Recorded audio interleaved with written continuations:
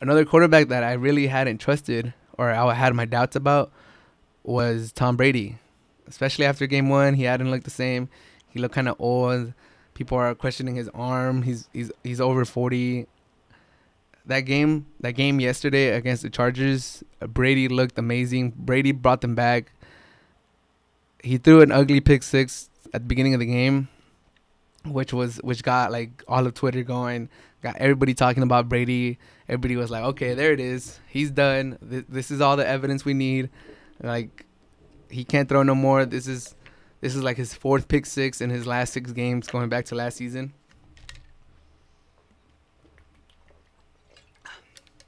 But then Brady turned it on. Brady turned it on. He looked good after that throw. He started connecting with people down the field. Godwin was out.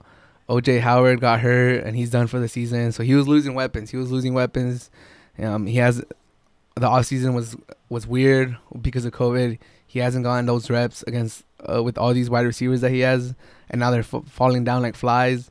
And he still got it done. He threw 5 touchdowns. He had over 100 yards with Mike Evans, I believe. He's starting to get that connection going. He just looked good, man. He looked good. The Bucks. If Brady could play like this, the Bucks are gonna be a super tough out for anybody. I'm excited to see if Brady could keep this up. He's the GOAT. Growing up, I always liked Manning over Brady. Like I don't know why. I just like Manning's like pre huddle or like pre snap. I like his pre snaps, like audibles. I like how he played the game. I liked all his hand signals, all that stuff. So I was more of a Manning than Brady guy. But I cannot deny that Brady is the GOAT. Brady is the best quarterback of all time. He's the most accomplished. The things he has done are just, some of them are unfathomable. And or now if he goes on a deep playoff run with the Bucks, it's just like, okay, like he's just pushing himself so much further out from anybody. And he's probably motivated because Mahomes from the Chiefs looks like he could potentially push Brady's status for the all-time best quarterback. So yeah, I mean, it was nice to see Brady. It was nice to see Brady have a good game. It was pretty like eye-catching. I was watching the game and I was like, damn, like he's 43. Like what? That's crazy. He's playing way better than like all these other, which kind of got me thinking, like if the Niners would have traded for him, how good would they be right now? Which is it's a topic for a different story. But Brady, I mean, I've seen analysts say that this is an anomaly, that Brady's arm is done, that he hasn't been able to throw like this since like 2018, 2017. That this was just like once in a blue moon, that he's gonna have a good game like this, and that he's gonna regress to like being an old quarterback that can't push the ball down the field. But we'll see. The one thing I've learned through my years of watching football is that you don't bet against Brady. You just don't. If you're trying to lose money, bet against Brady, because he figures out how to get stuff done. And but yeah, the Bucks look good. As far as the Chargers go in that game, Herbert looked really, really nice. The Chargers have found their quarterback. I was a little bit skeptical on Herbert just because it looked like he was super raw. It looked like they kind of got him too early.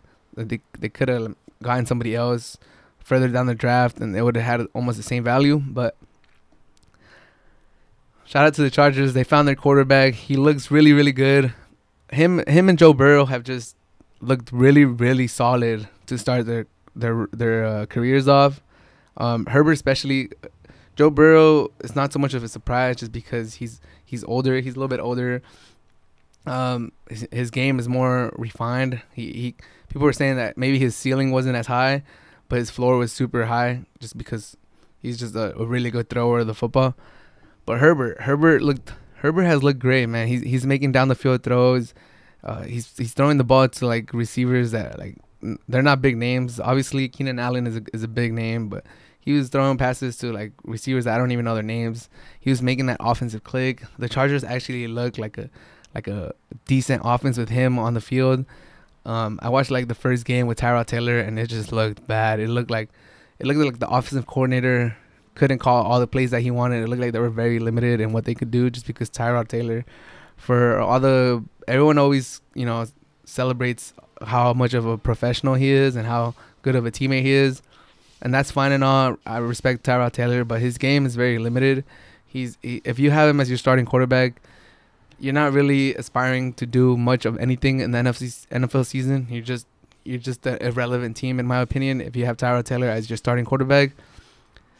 That's why I was like, I still have a lot of Charger friends and Charger homies, and I'm from San Diego, so I know they're not in San Diego, but I'm from San Diego, so that was the team I rooted for when they were there. So I still have a lot of Chargers like news and feeds like on my Twitter or stuff like that, and I was just opposed to getting Tyrod Taylor as a starting quarterback. I was either you get a rookie QB and you let them do their thing, or you get Cam Newton. And Coach Lynn obviously liked Tyrod Taylor a lot, but it's unfortunate that the doctor punctured his lung while trying to give him a shot, and that it sucks that he's gonna lose his job because of that, because that's super unfortunate. Like, that shouldn't happen ever. But the way Herbert has been playing, there's no denying that the offense and the team as a whole is better with him. And if Coach Lynn doesn't do that change, if Tyrod Taylor comes back and he keeps his job, I know he's going to lose the locker room. I feel like he's already losing the locker room. He's already losing the fans. But if Lynn starts Tyrod Taylor, I think Charger fans should, riot. Should go do something. should tweet at him. Not hurt the man, but they should voice their opinion on what a bad decision that would be. Because with Tyrod Taylor, the Chargers are just another AFC mediocre team that no one really cares about. No one's really worried. With Justin Herbert, the Chargers could be potentially like a thorn on teams' sides. They could spoil a season for somebody. They could steal a game from somebody and ruin their season. They have the potential to be that team. I don't think the Chargers are going to make the playoffs.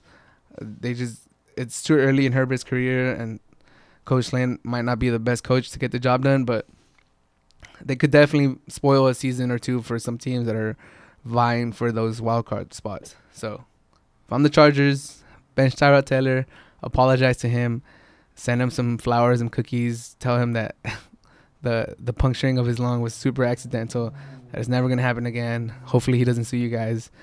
But Justin Herbert, he should be either starting quarterback moving forward.